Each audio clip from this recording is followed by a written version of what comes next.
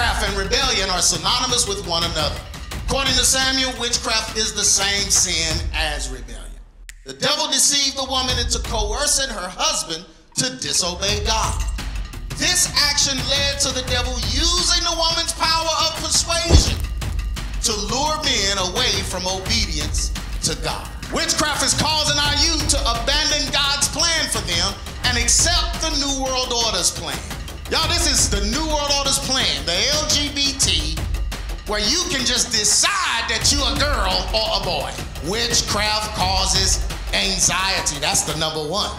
Then they give you a drug, prescribe a drug to stop the anxiety, but that drug makes you depressed. This is a spell. It's a spell, and they all online just like this. For little girls to get.